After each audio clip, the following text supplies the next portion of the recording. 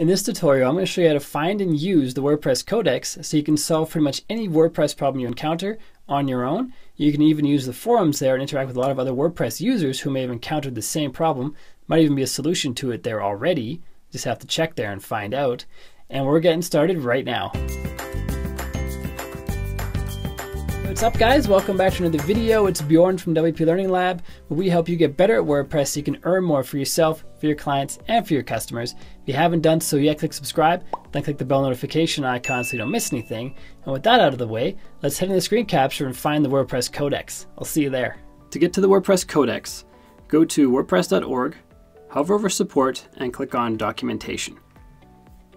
Now this is where the Codex lives, and the Codex is basically a wiki that documents everything about WordPress. Almost everything to do with how WordPress functions, how you can edit stuff, how you can do advanced things, build themes, build plugins, use WordPress for everyday life exists in this codex. Almost all of the content you see online about how to do special things, even on my channel, how to do special things with WordPress, that is all based on information that already exists in the codex. It's just that the codex is not very user-friendly. It doesn't walk you through stuff.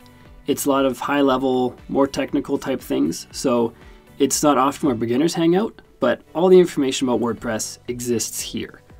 And you can click through any of these links. For example, let's see, theme development.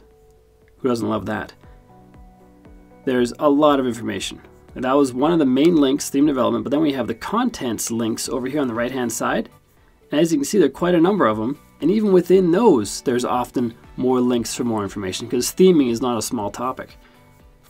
If we go back to the main area, we have working with themes, writing a plugin, learn how to use WordPress. This is everything you need to know. It's not user-friendly, like I said. It's more technical. So people who are more comfortable with technical stuff will love it in here, but there's amazing material. There's also a place where you can actually communicate with other WordPress users if you need more personalized help. Go to support up here and then go to forums and then scroll down the page. There is a forum for installing WordPress, fixing WordPress, developing with WordPress. All these categories have their own forums. So let's just go to fixing WordPress. Click on view forum. And here we have a forum. There are 38,914 pages of this length with information about fixing WordPress. So there's quite a lot. You can click on here to get to the most popular topics, which might be ongoing issues that are currently affecting WordPress users as a whole. But either way, there's a lot of information here. And the great thing is you can search them. So if you have a specific problem on your site, you can search it here. There's not going to be any video tutorials like we have on YouTube or anything like that, but there might be some obscure problem that on YouTube, it's not really worth making a full-fledged tutorial for that problem that's really, really rare, but there might be a forum thread dedicated to it in here. This is a great place to get help if you need it. You do have to create a free account to actually comment and interact, but to read through these things, you can be just an anonymous user who's scrolling around and is reading through them, but if you want to comment and reply and interact with it, you do have to create a free account. To create an account, just click on logged in. This is underneath pretty much any topic that you view. There's also register and log in up at the top right.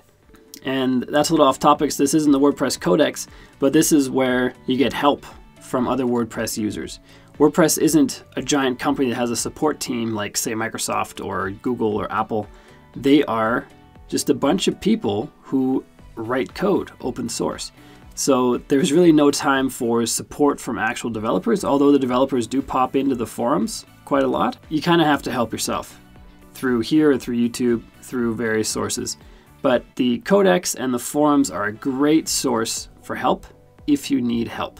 Also, the comments below my videos are a pretty good source too. So if you have any problems, leave a comment. So that's the basics to finding and using the WordPress Codex. I hope this video helps you. If you have any questions or comments, please leave them down below the video. If you haven't done so yet, click subscribe, then click the bell notification icon so you don't miss anything. And with that out of the way, click on one of these videos on the right-hand side so you get even better at WordPress. And until next time, keep crushing it, and I will see you in the next video.